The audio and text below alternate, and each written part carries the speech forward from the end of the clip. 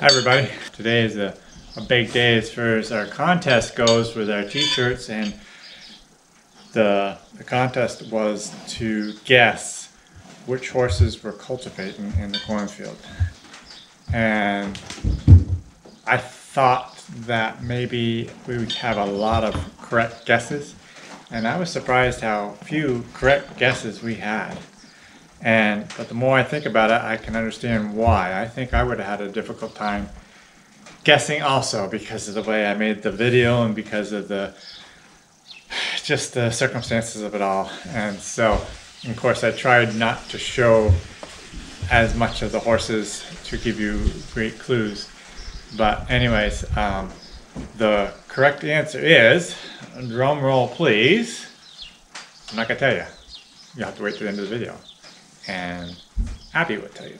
So, what I am doing today is putting new shoes on Ken. So Ken,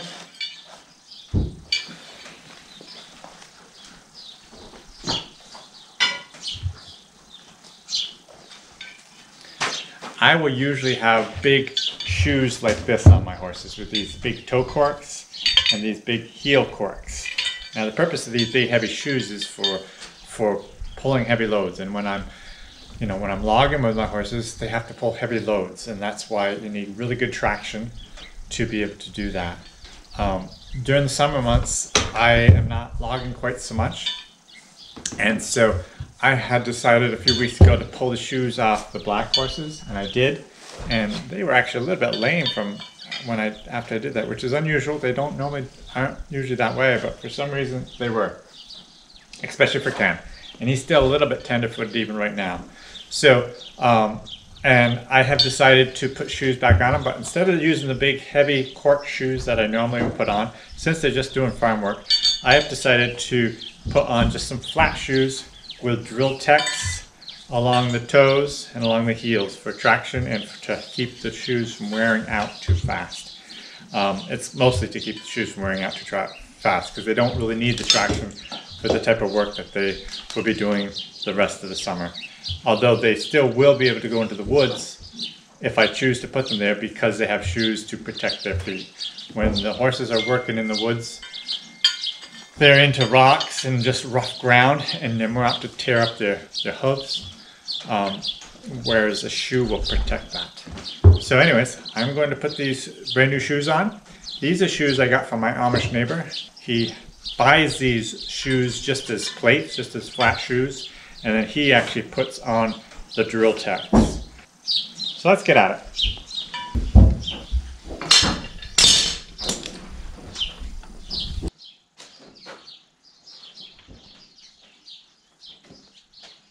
Okay, I got started on the shoeing, and then I had to realize I had to go do something to fix some things. If you notice, these shoes had pretty heavy-duty toe clips on them, which I generally love a toe clip, but for some reason this toe clip was sunk way back onto the shoe, and so to make this shoe fit the way I like it to fit, I would have had to put this shoe way too far ahead, and I wouldn't have been able to shorten up my toes, and so I chose to cut that toe clip off. That's why there's a groove here, which won't hurt a thing, but now it will fit a little bit better.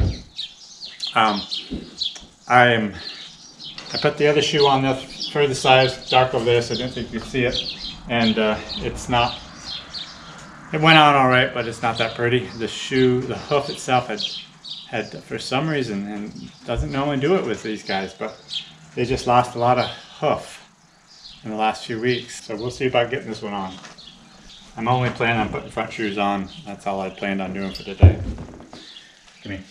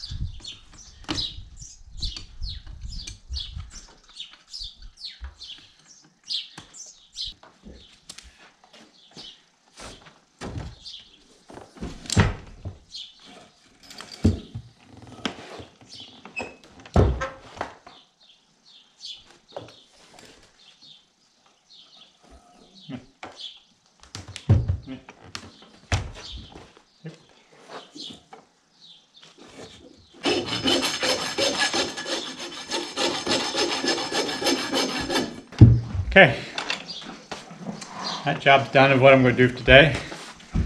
Those two shoes should take care of his slight bit of lameness, and the hind shoes I may or may not put on in the next few days, I'm not sure. And now he's able to get back to work. We've got to be ready because hopefully in the next few days the Amish crew is coming in here to help do the harvesting of the oats. And so that's kind of exciting, and hopefully I can share some videos about that whole operation in the next week or so.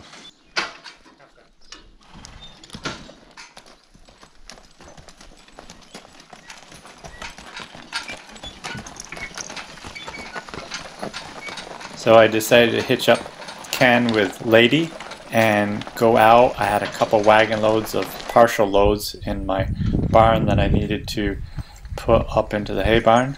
So that's what I'm doing here. I'm just swinging around with this partial load to put up the elevator into the barn. I got a little close to the elevator though, so I had to back up and set myself over a little bit so I didn't knock the elevator over, but it went well.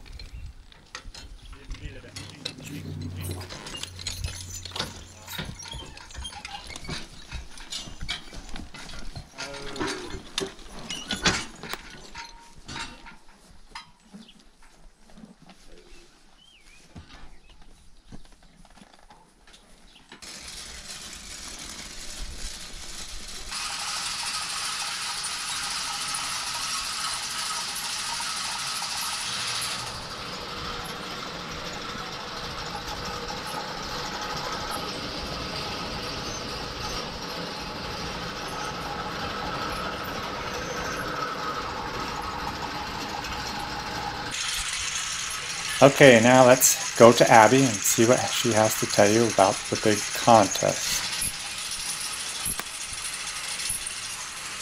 Hi everyone, so we are finally going to pick the winners of the t-shirt contest who gets a free t-shirt. And so there aren't actually very many names in this hat because a lot of people did not get it right. And I don't blame them because they're very hard to tell apart, especially just from the video. But as you can see in this picture, the horses that we actually have here cultivating the corn are Ken and Lady. So Ken and Buck are kind of easier, for me at least, to tell apart because you can see that Ken's face is basically all black and he just has a white on the top. And Buck, however, is a lot more gray in his face. So that's how I can tell those two apart. But Bill and Lady are way harder, at least for me to tell apart. They basically look identical. Lady kind of has a more feminine face, but I mean, I don't blame you at all for getting it wrong, because I don't know if I would have gotten it right, honestly. Anywho, so it was Ken and Buck. No, it was Ken and Lady in the field. And so the people that won, the people that said the right names are in this hat here, and I'm going to draw. Drum roll, please. Okay, and the winner is Steve Hoffman! Congratulations, Steve! I hope that you enjoy your new shirt. So Steve Hoffman, if you are watching this video, please send us an email at workinghorseswithjim@yahoo.com and let us know what shirt you want and what size you are and your address, and we will send it to you. So thank you everyone for guessing, and if you're interested in purchasing one of these shirts, the link is in the description below again. It's at workinghorseswithjim.com. So we hope that you all have a wonderful day, and we will see you later.